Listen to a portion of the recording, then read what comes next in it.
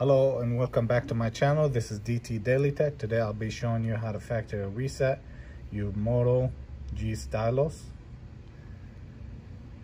First, make sure that the phone is powered off. This one comes with a pen, which is pretty nice. Now locate the power volume down, press and hold both keys. Once it turns on, release both buttons, scroll down, recovery mode, press the power button to select.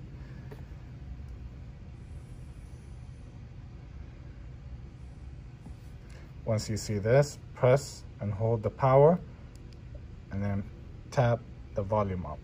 Scroll down, wipe data factory data reset, and there you go. You just now completed the reset for the Moto G Stylus. Now once this is done, as you can see, it's formatting.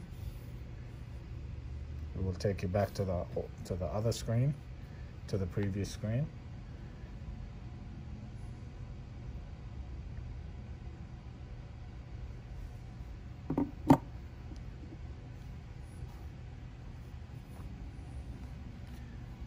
Reboot now.